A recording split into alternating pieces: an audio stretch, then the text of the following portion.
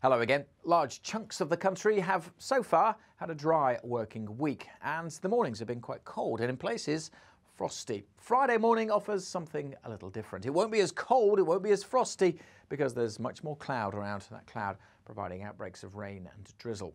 Now, through Thursday evening, temperatures dropping down to freezing across parts of Scotland, but as the cloud and rain arrives through the early hours, temperatures actually starting to rise. Still a bit of a cold start in the far north, largely dry here, but through much of central, southern Scotland, Northern Ireland, Northern England, dull, damp, misty rain and drizzle coming and going. The rain's starting to ebb away from parts of southern England, and that process will continue. So it turns a bit drier in South Wales and maybe across the Midlands too through the morning. But it stays fairly damp over northern England and much of central and southern Scotland. May start to brighten up a little bit across England and Wales, maybe for a time through Northern Ireland. But here, later on, another band of heavy showery rain comes in, and that also extends into southwest England and southwest Wales later in the afternoon.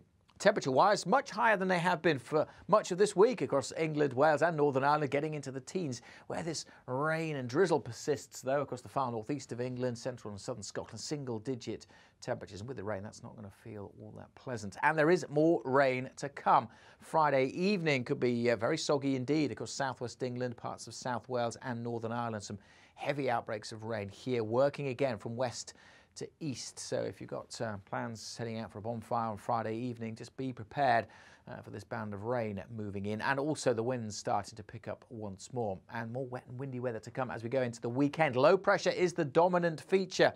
Strong winds where the isobars are close together across northern Scotland and southern parts of England and Wales on Saturday. The low pressure tends to ebb away into Sunday, so perhaps Sunday a little bit drier, not quite as blustery, but the main themes for this weekend: spells of rain, and that rain is going to be heavy in places.